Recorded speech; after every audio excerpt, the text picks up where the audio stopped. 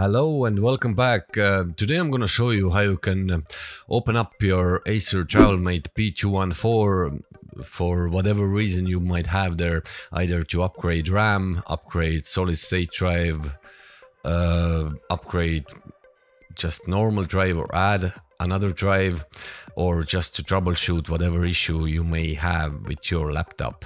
To do so, remove all the screws on the back panel. I speed things up a bit, otherwise it's gonna be very long video. Okay, you need something either plastic now, or let's say you have a credit card there or anything like that at all. Don't use your screwdriver with metal head. I've seen that many times. You're just gonna leave ugly marks on your laptop. Take good care anyway. Don't rush, it will come off. It's a bit tight now, I have to say, especially opening up the laptop first time. If it has been opened a few times before, it's always easier.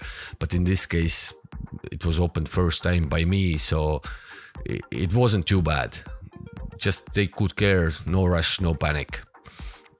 There you go, there's your empty spot for 2.5-inch normal hard drive. There's no connection for it, there's no cable for it, so if you want to upgrade or install extra drive, you need your cable as well. Okay, you see I'm removing the solid state drive now just to show you what it is in case you want to upgrade it. I made one big mistake here which you should not repeat.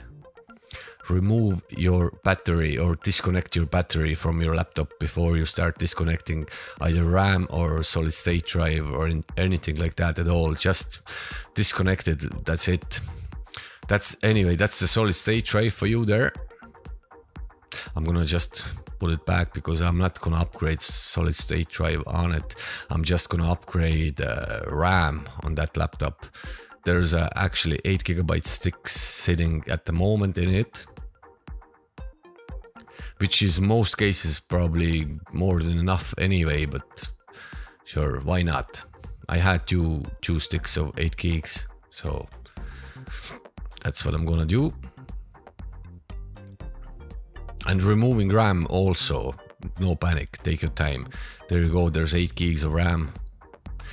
It's DDR4 RAM, if you're wondering. I'm gonna leave exact types of memory and solid state drive what are in this laptop now in description as well. So if you're gonna upgrade or buy yourself or whatever you do, you know, at least you have some reference. There you go. There's my 2x8 gigs of RAM. Just gonna stick them in. Also, take your time, no panic.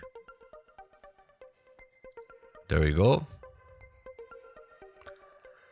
And really, that's it. Just close your back panel again, and same thing. Take your time. Just push in all the corners. You probably gonna hear some small clicks, and that's okay. There you go. Just screw in your screws again. And don't go now too heavy putting them back. Also, don't leave them too loose. When you feel resistance, that's enough. Okay, there you go. You have it upgraded. Also, you've seen how the motherboard looks, how battery looks. So if you're wondering what to buy or where to buy, you have a bit of reference there. I'm gonna leave links in the description. So thanks for watching, subscribe, bye bye.